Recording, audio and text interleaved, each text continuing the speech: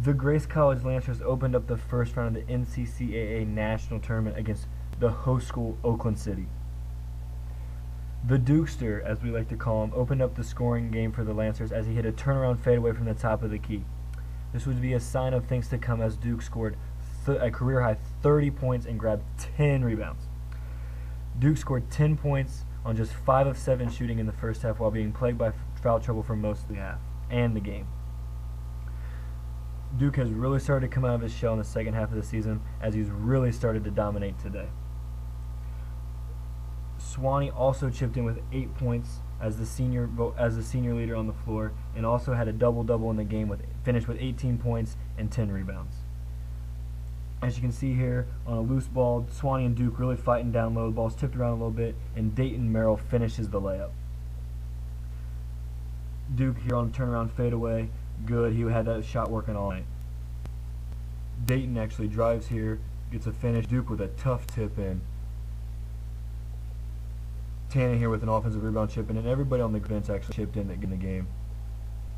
At the end of the half, you're going to see a Shield who plays some really good minutes for the Lancers on a strong take to the rack to finish it as the clock expires and gives the Grace, cuts the deficit to 5, 36-31.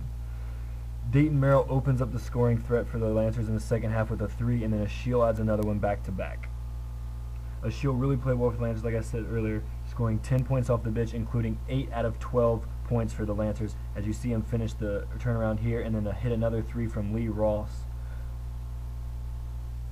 Here at the end of the game, Duke Johnson and Swanee really started to take over, as Duke and Swanee scored 11 of the 15 points in overtime and also hit a lot of shots down the stretch.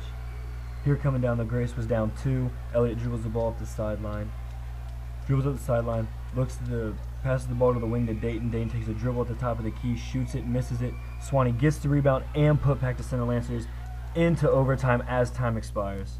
As you can see here, Duke on the line, shooting a free throw, actually gave the Lancers their first lead of the game, and the Lancers did not tie the ball game until the until the game-tying shot by Swanson to send the game into overtime.